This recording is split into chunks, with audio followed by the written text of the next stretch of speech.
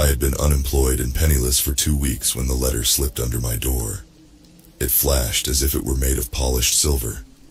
On the front, in flowing cursive engraved into the envelope in sharp red letters, read 2 words: "To Michael."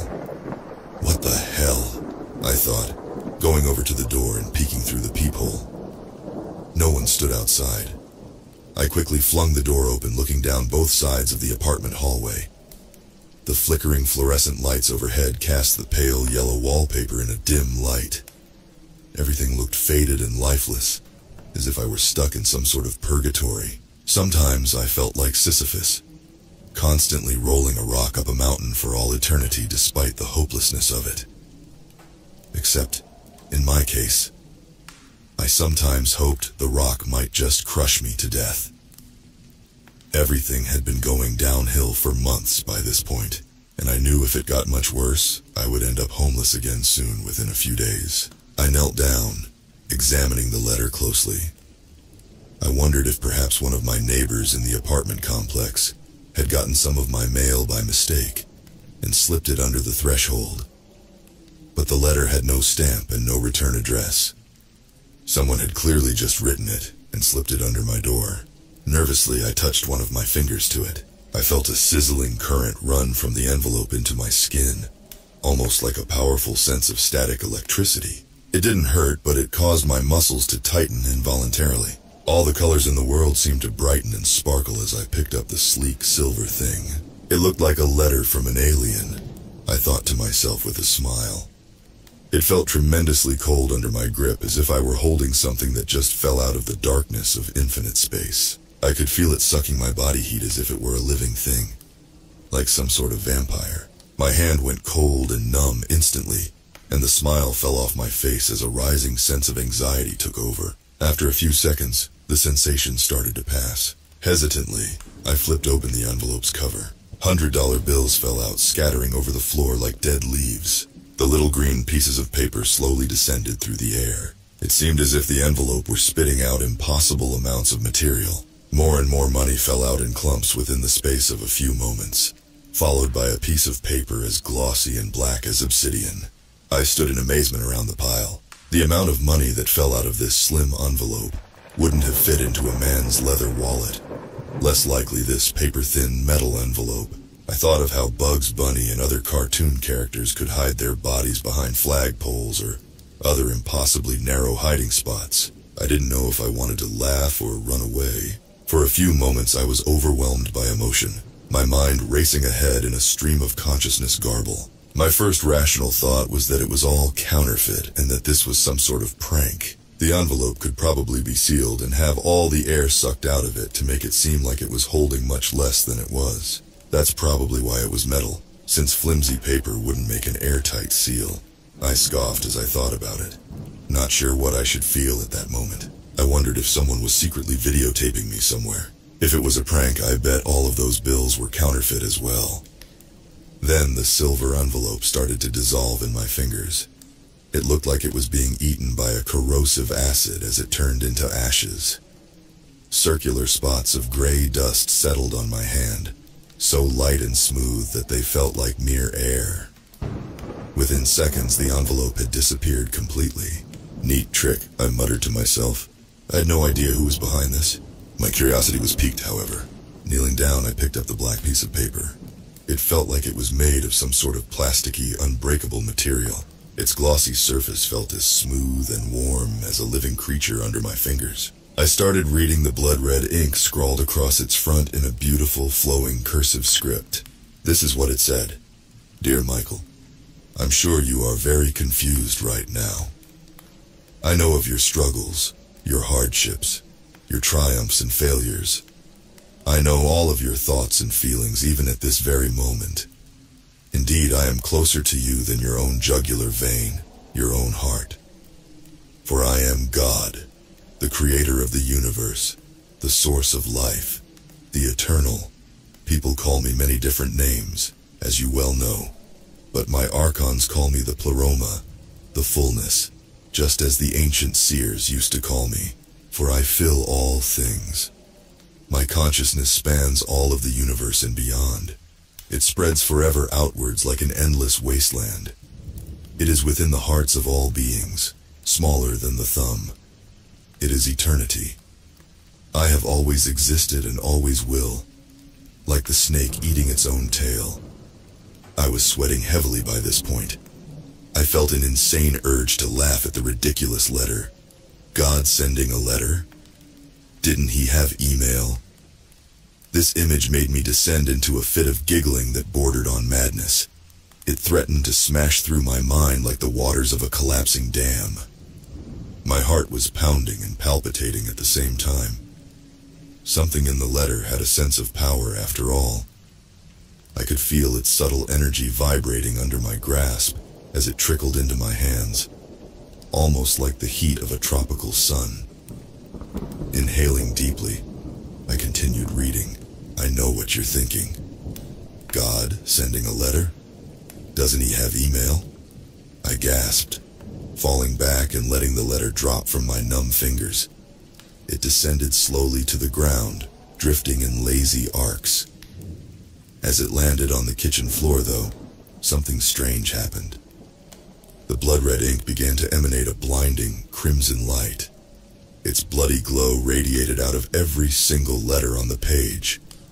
The glossy paper curled and writhed, lengthening and twisting into a long cylinder. In a few seconds, eyes appeared along with sharp teeth and a grinning mouth. I looked down into the face of a viper. The crimson glow now came from its two reptilian eyes. Its jaw unhinged as it slithered toward me. From its mouth, I heard words that shook the ground like bomb blasts. I quickly realized this monstrous talking snake was reading the rest of the letter. This is what it spoke. I know you well, Michael. You will not believe unless you see miracles. But I have miracles for you, more than you will ever know. I have existed in eternity for so long that my consciousness is warping, twisting, becoming insane, forming back in on itself. I don't know how to stop it. However, I enjoy my stories, and I know you are a writer who is down on his luck.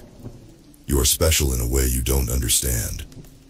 Within a few rare people, there is an essence, a divine spark of something ancient, some microcosm of the fullness, some piece of the primordial Sophia who I lost at the beginning. When I find these people, when they have progressed to a high enough level, I give them the choice, as you now have. For narrow is the path that leads to heaven, but wide and deep are the paths to hell. Not all who are called will ascend, but I believe in you, and I believe you will make the right choice. Contained within this envelope is $20,000. Every Sunday morning, a silver envelope will appear under your door with more money. I want you to write the most interesting stories you can and put them in there for me. The archons with the faces of men and beasts enjoy singing them to me. If you refuse, the money is yours, but you will never hear from me again in this life. The snake gave a hissing shriek, a sound that slowed down and turned mechanical, like the grinding of many gears and the tearing of metal. Then, like the envelope, its body began to fade away into ashes, dissolving and growing circles. Soon, it was no more than gray dust on the linoleum floor, just like the envelope itself. The rest of the week passed in a blur. I didn't sleep much. Every time I did, I would see pieces of paper morphing, turning into talking snakes. Sometimes I dreamed of great singing winged beasts with 4 faces on their alien heads. A lion, an eagle, an ox, and a man. Each of the faces faced in a different direction, like the 4 points of a compass. Were these the archons the snake had mentioned? I tried writing, but nothing worthy of an infinite God would come to my mind. The entire thing seemed absurd. Did God actually enjoy stories? Well, I thought to myself, if he created the universe, perhaps he did. Perhaps he only created the universe to watch the stories of each individual life passing through in its various stages of birth, suffering, aging, and death. Late on Saturday night, I found myself sitting at the kitchen table, drinking cup after cup of coffee. My laptop was open in front of me, the blank white page staring back at me with a mocking glee. What kind of story was worthy of a divine being, after all? After many hours of writer's block, the answer hit me like a bolt of lightning. a horror story. After all, if the Old Testament was right, God was jealous and infantile. He got mad like a spurned lover when he saw people worshipping other gods. He drowned the entire world because he was somewhat disappointed in the first result. I figured a being of such a mind would certainly appreciate some more horror, as I did myself. After all, if I was made in his image, then I assume we should have similar tastes. The envelope came sliding under the door at the exact moment the sun started to rise on Sunday morning. With the finished product tucked into my nervous, sweating hands, I reached down and opened the cover. Enormous amounts of money came tumbling out. I didn't even see all the bills, though. Feeling weak and anxious, I closed my eyes and slipped the folded pages of my story into the silver envelope. The currents of electricity from it seemed to sizzle my skin as I closed the cover. I wondered if I would ever find out how much God liked my story. Would he send another talking snake with a voice like rushing water? By the end of the day, I would know exactly how much God liked it. He liked it so much, in fact, that he decided to make it come true. I fell asleep for a few hours, totally exhausted from working through the night. But when I awoke, I felt a surge of confidence and bliss I hadn't known for many years. I was now financially stable. Hell, more than that. With the $40,000 I had now received, I could pay off all my debts and still have at least $10,000 to spare. I opened my eyes, looking around, feeling dazed. The horrific dream I had been having about sailing on an endless ocean surrounded by a thick blanket of shadows seemed to merge with the brightness of the real world for a few moments. I blinked rapidly, wondering if I was still dreaming. For some reason, I wasn't on my bed anymore. I wasn't even in my apartment. I found myself laying on a cold, blood-stained steel table in a small concrete room. A bare, incandescent bulb flickered overhead. The darkness of the claustrophobic chamber seemed to swallow its dim light like a hungry mouth. Holy shit, I said, my heart dropping. I saw the door to my room standing wide open. It was a hospital door with a small observation window built into the top. The glass looked cracked and yellowed with age. Spatters of what looked like ancient blood covered the front of it. I felt a shock of fear course through my body like lightning as I recognized the setting from my story. Past the door, I saw a dark hallway filled with overturned gurneys and debris. I got up, walking slowly out of my prison-like cell. Strewn across the hallway lay bloody scalpels, syringes filled with some strange sparkling black fluid, bandages spattered with pus and gore, and even a dried human finger. The finger had curved in its desiccated state. As it lay on the filthy floor, it seemed to beckon me forward. I tried to calm myself and remember the story. I had written it fast, and under the influence of too many weed gummies. Now I felt very sober indeed.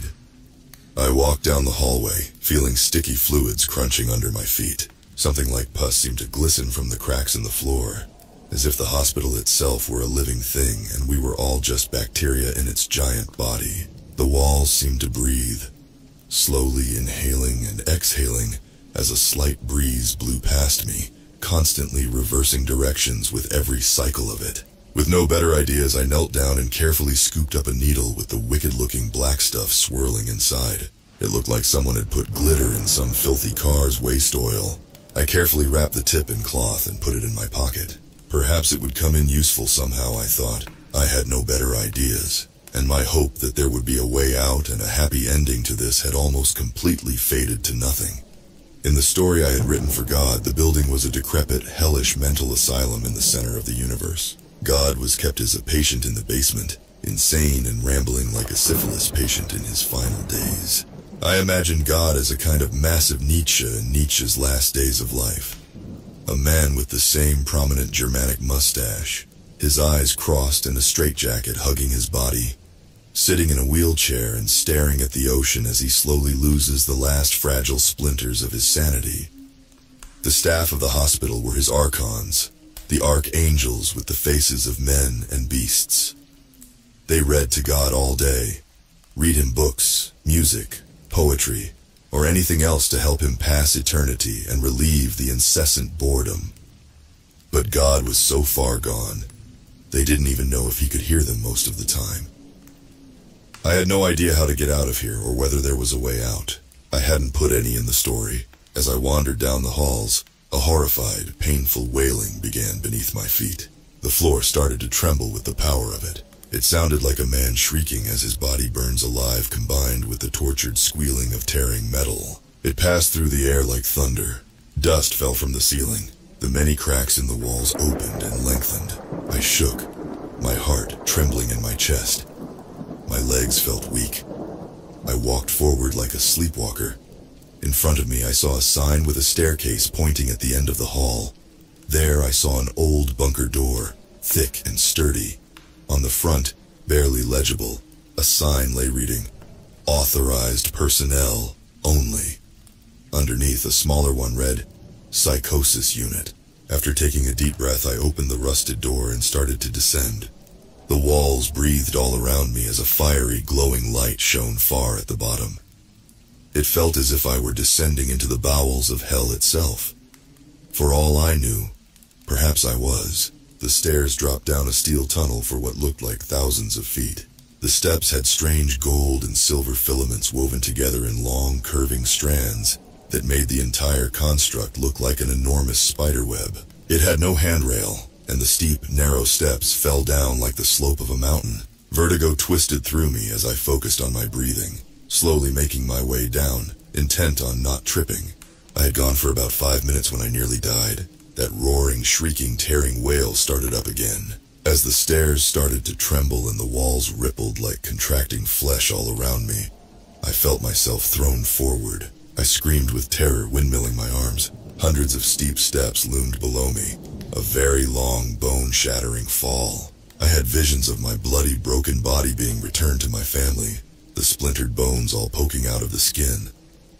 I slipped, trying to brace myself, but my foot came down on empty air. I started to fall, knowing I had lost. The absolute animal panic of that moment made everything slow down and grow bright.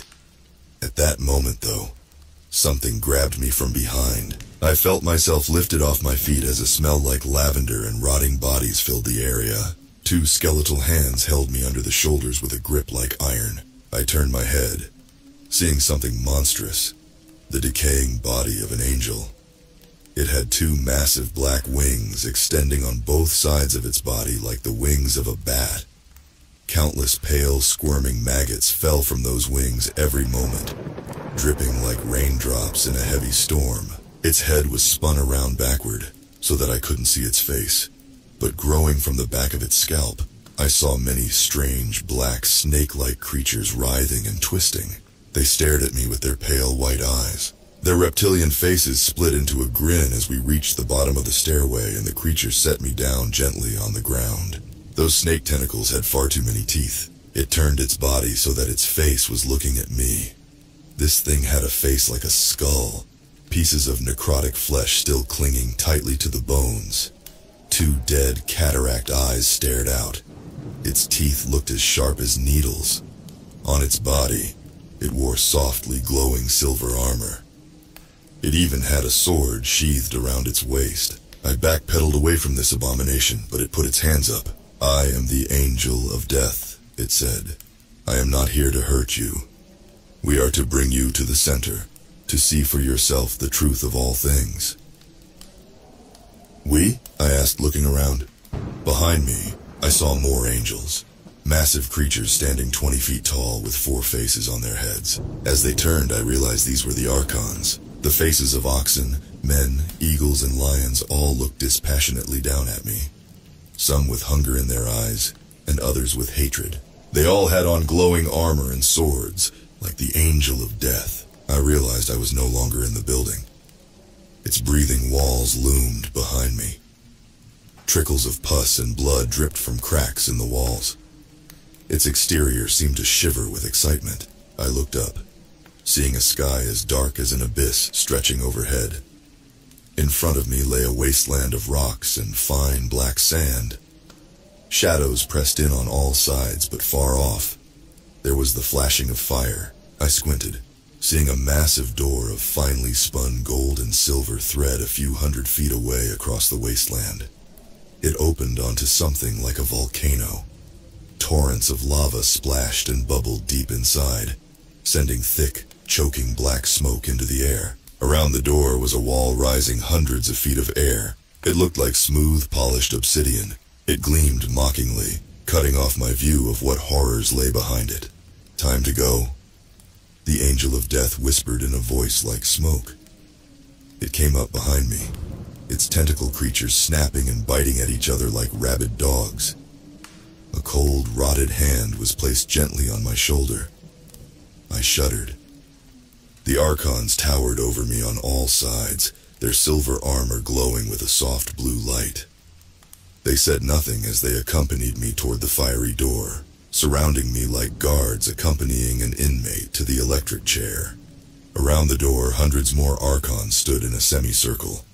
They all murmured and chanted in different languages, creating a low, constant susurration. Their eyes looked cold and dead, as lifeless as those of corpses. I felt immense fear. My heart palpitated wildly in my chest. I knew I was looking death in the face. Whatever was through that door, I did not want to see it. I heard someone whispering, a soothing female voice that came across so softly that I didn't know at first if I was imagining it. I looked at the angel of death, wondering if it was talking, but its skeletal bone-white mouth stayed firmly shut. I listened to the words as a sense of light and peace filled my chest, suddenly feeling as if I was not alone in this. "Through that gate is the demiurge, he who imprisoned our immortal souls into these dying bodies at the beginning of time. He is evil, as cold and black as the endless void between stars." I felt a warm, calming presence for a few moments as the words faded away. No one else seemed to be able to hear them. The archons hadn't reacted. And then the terror and anxiety returned. "See your master," one of the archons standing next to me hissed as they pushed me toward the door. His human face contorted into a sneer as he looked down on me with contempt. "He created you from dust. You're no more than a golem wrapped in skin. Just dust. But we, the holy ones, were created from light." He spat with his human face. The lion face roared, its deadly eyes glittering with hatred. The ox head showed only contempt as the eagle gave a predatory glare. I stepped forward and entered the sacred gate. Through its threshold I saw a face of infinite light soaring hundreds of feet in the air, blinding and radiant. Its eyes seemed like two spinning black holes. Its visage constantly shimmered and morphed, extending into other dimensions. Its geometry shifted in ways far beyond Euclidean space-time. Underneath it loomed fields of lava and fire. Strange, bone-white tentacles writhed from the mass of light surrounding the face of God, slithering and undulating like snakes. It floated high above the hellish wasteland underneath it. Then it seemed to focus on me. A presence outside of time and space invaded my consciousness. I heard a whispering start in the back of my mind. "We are one. Feel the fullness of God." Something black and empty pierced my heart as that horrid voice twisted through my body. At that moment I saw horrible things. The cold reptilian presence ran through my mind like an eternal scream. It felt like skeletal hands were gripping my heart, squeezing it into a pulp. Death flashed through my body, jarring and dissonant. Visions ran through my mind. Mountains of corpses and worlds of screaming beings sucked into black holes suffocated my senses. I heard an insane laugh, a sound like a bomb blast full of sadism and mirth. The archons had come behind me through the gate. One of them turned to me, looking down on me like an ant. "You will be fed to the mouth of God," he said calmly, "so that your essences can become one. God wishes to have you with him for all eternity, tailspinner." A sense of panic gripped me at that point. They started to close in around me, trying to force me forward. I knew I needed to act, to escape this insane trap. I grabbed the needle full of sparkling black fluid I had picked up in the hospital, hoping it was some sort of eldritch poison. Only one archon stood between me and the gate with the rest at my sides. Spinning around, I ran at the one in my way with the needle pointed out. The angel had a look of surprise as I brought the tip of it down into his exposed calf and pushed the plunger. It brought a clawed hand down and swiped at me, sending me flying back through the gate. I landed hard on the black sand, gasping and sore, but the scream of agony coming from the archon told me it had worked. The effect was nearly instantaneous. The angel's skin blackened and turned necrotic in spreading patches, rising up from his leg to the rest of his body in the space of a few heartbeats. All four faces began to drip blood and gnash at the air. He began going insane, smashing his human face into the obsidian wall over and over. The other Archons started to run forward to grab me, but the insane, transformed creature took his sword and started blindly slashing at the air. All of his faces were crying and spitting blood now, and even his eyes had started to rot and liquefy in their sockets. The sword crashed into another Archon, decapitating its strange, four-faced head and sending it flying into the lava that bubbled only feet away. The rest turned their attention back to this new threat. I pushed myself up and ran for my life.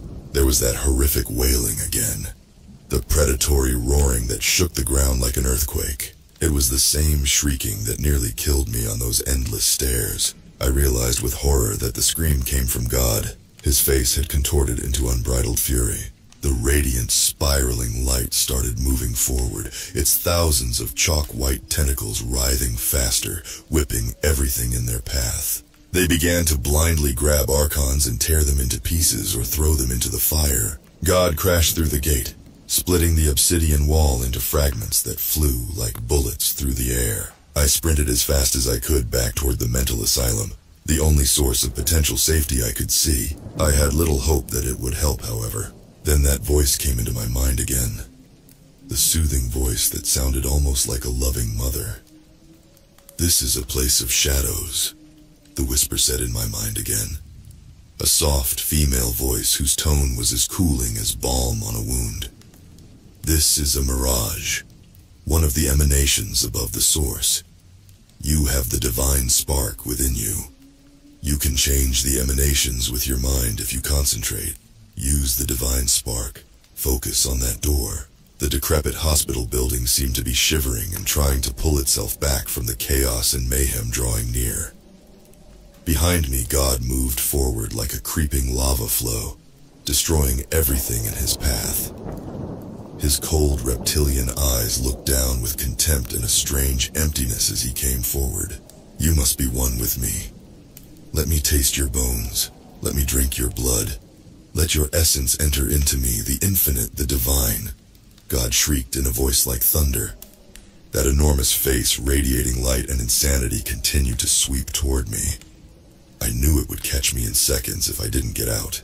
The door to the hospital breathed and dripped rancid yellow pus from the top of its threshold. Beyond it, the strange silver stairs rose thousands of feet, like the building itself. I blinked fast, imagining my apartment as I got within a few steps of the door. The ground ripped itself apart behind me, cracking and falling down into an endless abyss as I jumped forward. I felt a rising sense of energy in my chest, a spinning around my heart and a high-pitched whining in my ears as the door rippled in front of me like a mirage. Suddenly, the image changed, and I saw my apartment through it. A tentacle as cold as liquid nitrogen snatched my ankle as I flew through the door. My apartment stood in front of me, normal and clean. The tentacles from the mass of light whipped out crazily in all directions, smashing everything within reach. "You cannot leave!" God screamed as I felt myself being dragged back. Panicking, I thought of the only thing that might work. Focusing again on the door, I imagined it slamming shut. The swirling vortex of light filled my heart, and for a moment, I felt whole. The door slammed closed with a sound like a gunshot, cutting off the tentacle like a scalpel. The dismembered tentacle still whipped crazily after the door sliced it off. It stayed locked around my ankle, even after it stopped moving. I ended up going to the kitchen and cutting it off with a knife. The entire time it dripped a strange kind of blood, silvery and filled with rainbows like liquid opal.